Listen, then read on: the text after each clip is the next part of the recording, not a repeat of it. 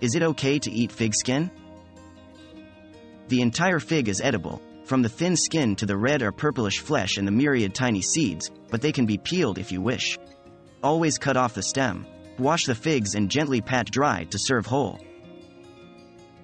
What happens if you eat too many figs?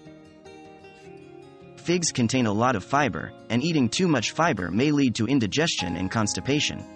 Eating figs in excess may damage the intestines and liver. Regular intake of figs in large quantities along with its seeds can possibly cause bloating and upset stomach. How many figs can I eat in a day? 2 to 3 figs. 5. How many figs you must eat in a day? When it comes to raw fruit, you can easily have 2 to 3 figs in a day.